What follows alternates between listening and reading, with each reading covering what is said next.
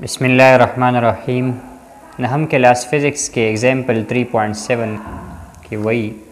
आयशा पुशेस ए newly board डिप्रीजर। वही आयशा जिनायदा आगा डिकवर कई यो नवे अगस्त शवे डिप्रीजर ले आप मास्ट 120 किलोग्राम पैक्ड इन वुड। आगा डिप्रीजर पर वुड के यानी पर लर्गी की पैक शवे दे दन पे के खुद शवे दे और आगा ब्या पुश कई दा Ayesha across a wooden floor। दास यो फ्लोर दे दास यो फर्श ते चागम दो लर्गी ना जोड़ दे नो दामुंगता देखिए मास राकड़े शवे दे मास ऑफ डिप्रीजर 120 किलोग्राम दामुंग जान लवली को मुंगा गिवन डेटा के उली को मास ऑफ डिप्रीजर MD ने मुंग जायरो इज इक्वल टू 120 किलोग्राम दामुंग राकड़े। She applies a 400 Newton force to set it moving। वही दा आयशा वो लगई 400 Newton force चिदा मोशन स्टार्ट की गिराए पारा आगा 400 Newton force लगई। For example Daga wooden floor दे और दे पासा दे आगा डिप्रीजर चिकम वुडन बॉक्स की दे आयशा पैक कर दे नो आगा दाए खुले शवे दे और आयशा पे दे तरफ पे फोर्स लगई 400 न्यूटन दा फोर्स पे दा लगई दे मास मुंग रा कर दे मास से दे 120 किलोग्राम नो दे आगा वेट एकम दे डिप्रीजर आगा वेट ते आप लांदे बांधे दे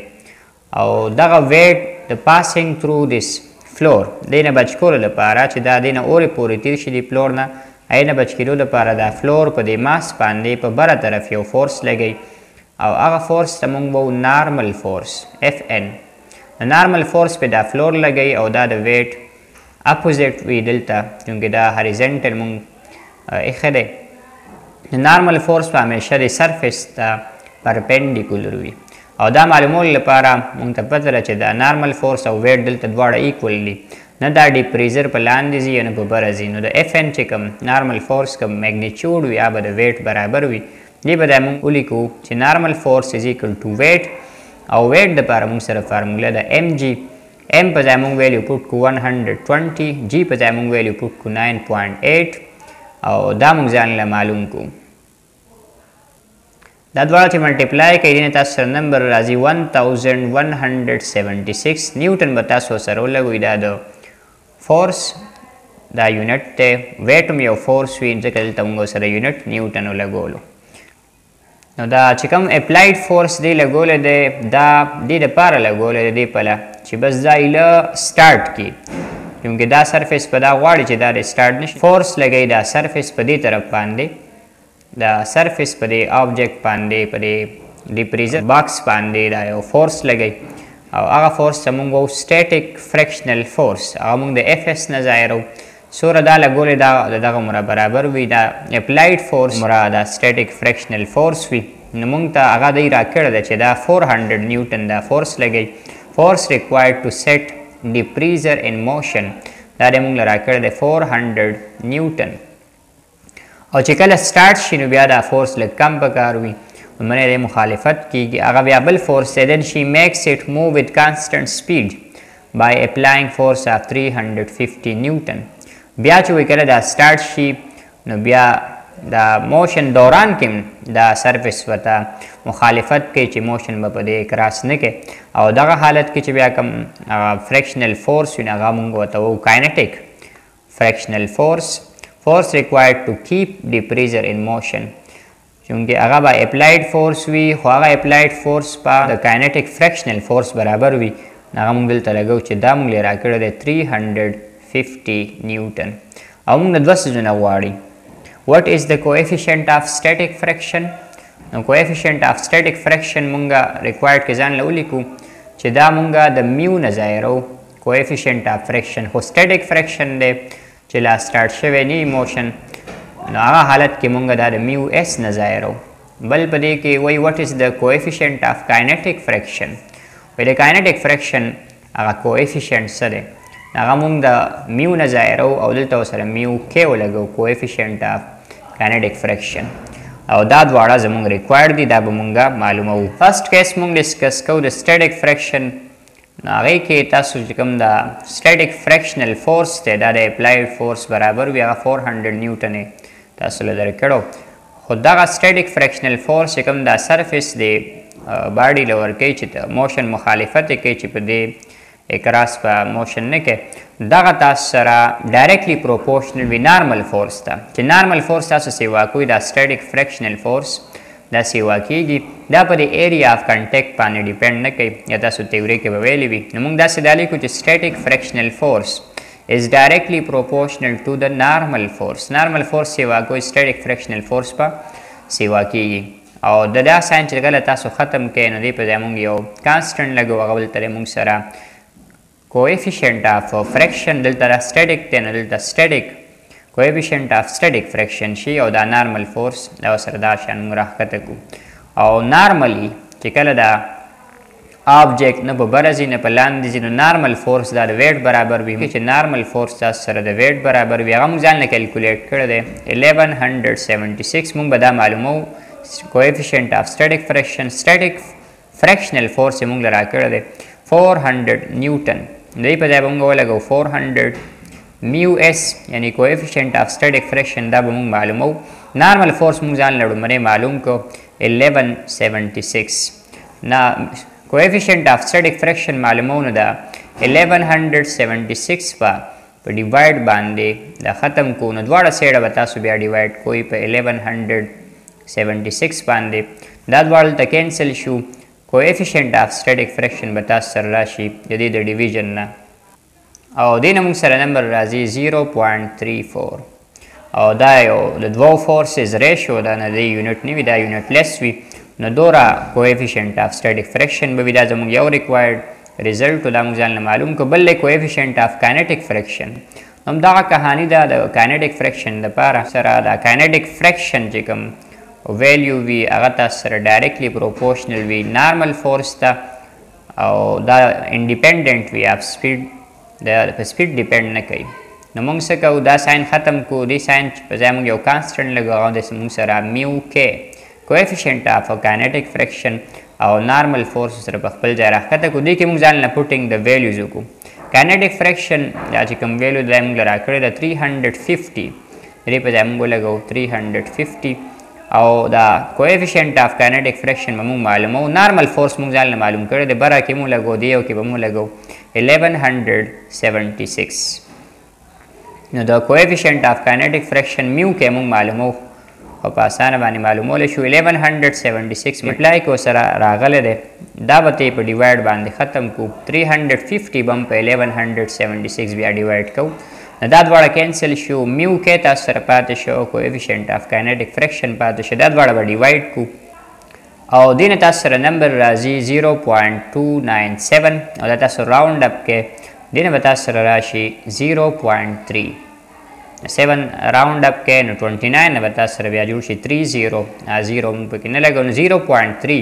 دا تاسو سره کویفیشینټ اف کاینیټیک فریکشن شو سټیټیک فریکشن موږ معلوم کړو 0.34 نو دا زمونږ دواړه ریکوایرډ ریزلټس دي Assignment 3.7 هم په دا میتھډ باندې د 5 کیلوګرام heavy leather bag is placed on a horizontal wooden plank یو تخته ده د لرګي هاریزنټلی پرته ده په هغې باندې یو لیدر بیګ وایي دا یې خودی شوی دی دوری ماس دی نو موږ دا ځل نه ګیون ډیټا کې ولیکو چې موږ له ماس اف لیدر بیګ راکړی دی نو ګیون ډیټا کې موږ ولیکو چې ماس اف بیګ M is equal to 5 کیلوګرام دا په یو ووډن پلانک ته د لرګي نه جوړ دی پای باندې دا بیګ ایښودی شوی دی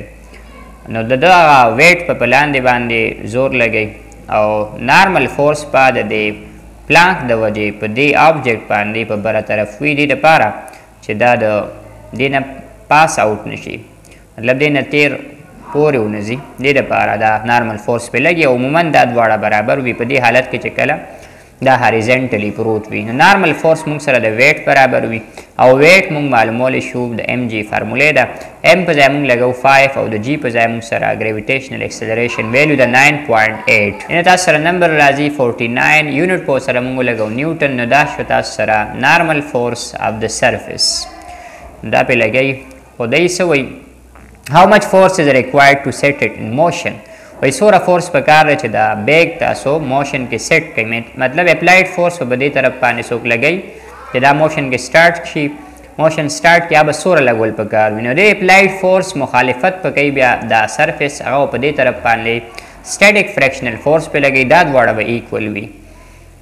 coefficient of friction دی راکړه د coefficient of friction between plank and bag is 0.1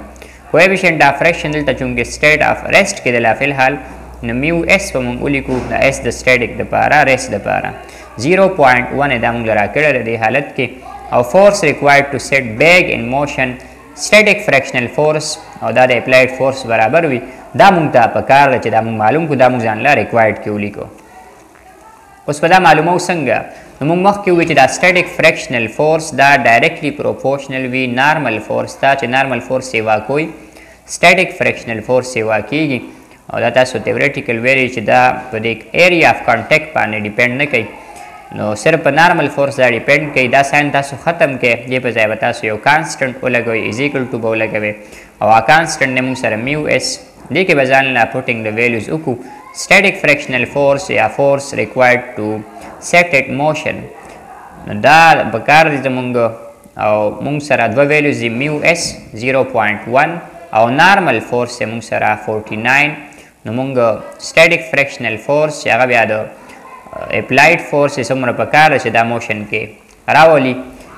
دا کم از کم په کار دی نو دغه موشن دغه فورس معلومولو لپاره موږ دا دواړه ملټیپلای کړو او دې نه تاسو سره راځي 4.9 یونټ په سره موږ لګو نیوټن او که 4.9 تاسو راوند اپ کې دا 9 د 5 نه لوی دی دې په ځای به تاسو سره دا یو انصاف بیا بله سیوا شي دا به شي 5 نیوټن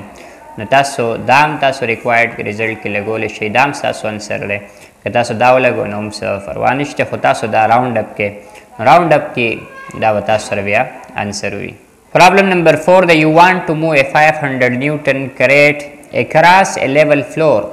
په یو فلور باندې یو فرش باندې وي تاسو یو کریټ ته دوره ویټ ته راغی او هغه تاسو موف کول غواړئ وي to start the crate moving وي تاسو چې دا کریټ moving start کوئی موشن کې په کې start کوئی you have to pull with a 230 Newton horizontal force horizontally به تاسو دوره فورس لګوي for example دا تاسو سره فلور دی او دې پاسه تاسو یو کریټ خره 500 نیوټن دا دی ویټ ته نو ویټ موږ له دې حالت کې راکړی دی 500 نیوټن او نارمل فورس په ویرا فلور لګی چې دا دې کې دننه ننوځي نه یا اورې پورې دې تیر نشي نو دغه نارمل فورس دا موږ سره د ویټ برابر وي نو موږ ځان له ګیون ډیټا کې ډومبنې ولګو چې ویټ اف د کریټ از ایکول ټو نارمل فورس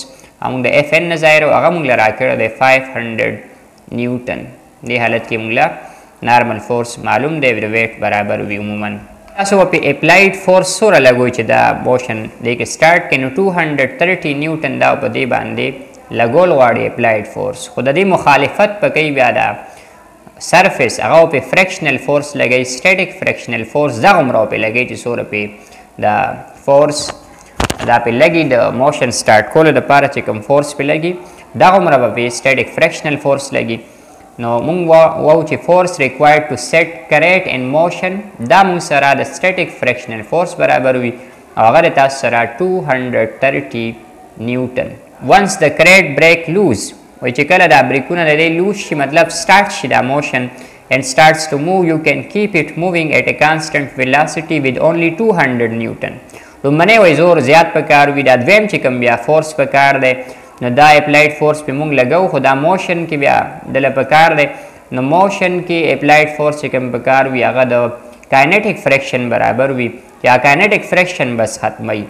نو دا کاینیټیک فریکشن دا مونږ له ویلو راکړی دلته هغه دا 200 نیوټن فورس ریکوایرډ ټو کیپ اټ ان موشن او دغه مونږ سره کاینیټیک فریکشنل فورس برابر وي 200 نیوټن what are the coefficient of static and kinetic friction مونږ ته coefficient of static friction یعنی میو اس دا معلومول دي او coefficient of kinetic friction میو k او دا مونږ دا لومړنی سوال چې کوم کړو دا یې په شان دی بالکل مونږ به equation لګو ډایرکټ ولیکو نو مونږ یو سیټ static friction کیسه وکړو چې static frictional force is directly proportional to the normal force دې سیټ ته مونږ دا کیسه وکړو چې kinetic frictional force is directly proportional to the normal force او دې په ځای مونږ بیا هغه از ایکول ټو لګو کانسټنټ ولګو کانسټنټ دلته دی مونږ سره کویفیشنټ آف سټیټیک فریکشن او دلته دی مونږ سره کانسټنټ کویفیشنټ آف کاینیټیک فریکشن.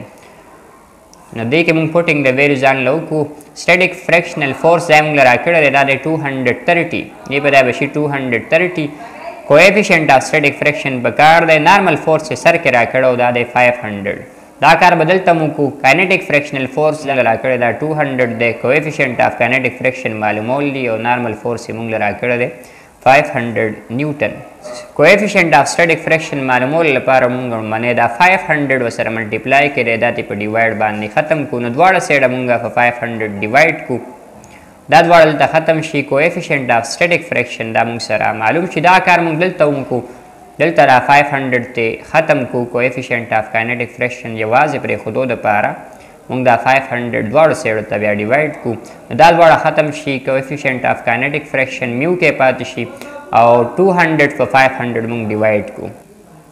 230 چې په 500 تاسو ډیوایډ کړئ دې نه تاسو سره نمبر راځي 0.46 او 200 چې په 500 ډیوایډ کړئ دې نه تاسو سره راځي 0.4. نو دا دوا زمونږ ریکوایرډ ریزلټ دی کویفیشنټ آف سټیټیک فریکشن او کویفیشنټ آف کاینیټیک فریکشن.